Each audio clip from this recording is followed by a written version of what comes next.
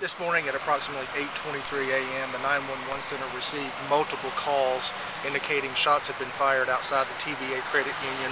It appears at this point the victim was at the ATM machine. That's when the suspect approached her.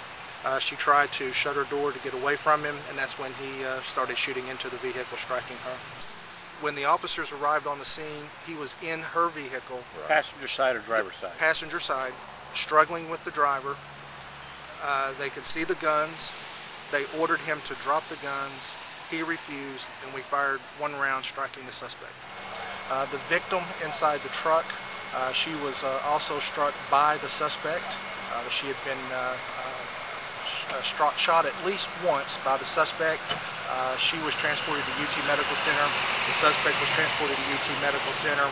Multiple witnesses said that he had one gun in each hand, shooting from both weapons, it appeared. After he shot her, he continued to shoot at other individuals both on the property and off the property. One vehicle was struck twice. One round went through the window, the passenger window, just missing the driver. We know that he shot it at another vehicle as it was driving by in front of the bank, and then at some point he got into the vehicle and was struggling with the driver. Right now we are still trying to identify the suspect.